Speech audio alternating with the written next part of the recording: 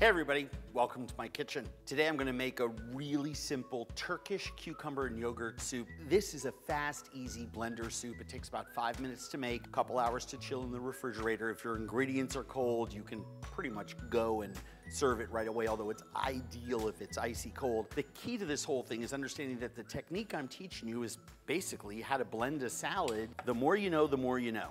And when it comes to food, the more you know about it becomes a backbone of information and knowledge that I have called culinary literacy. The more literate we are, the easier it is to cook, the more fun it is, the more we can share with our friends. These are European hydro cucumbers. We're just gonna split them.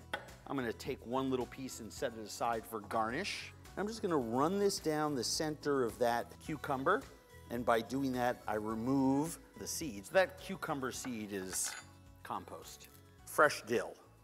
You want your blender to be able to do its job. Put cut pieces of cucumber in. Don't do this in a food processor. It processes food, it doesn't blend it. I have dill, I have tarragon, I have some onion. I'm gonna add some parsley. I'm gonna add some ground white pepper. I'm gonna add some salt. I'm gonna add some olive oil.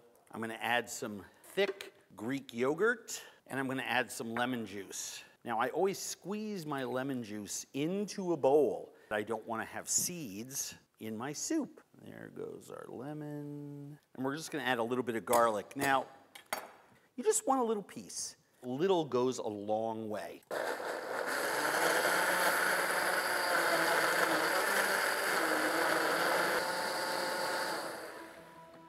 We'll let that sit right there. Let's take a couple of pieces of cucumber, cut them into long strips, and I want these to be really, really tight because I'm gonna make a nice brunoise. That's a fancy French term for a micro dice. You know, I've got this shallot here, and I'm just gonna finely mince some shallot. Now, refrigerate this soup for 4 or 5 hours. I've also served this as a sauce underneath cold poached salmon, a little bit of onion, a little bit of shallot for garnish, a little bit of cucumber, a little bit of salt, drizzle a little olive oil across the top, a couple pieces of parsley, just because we can. That's really good.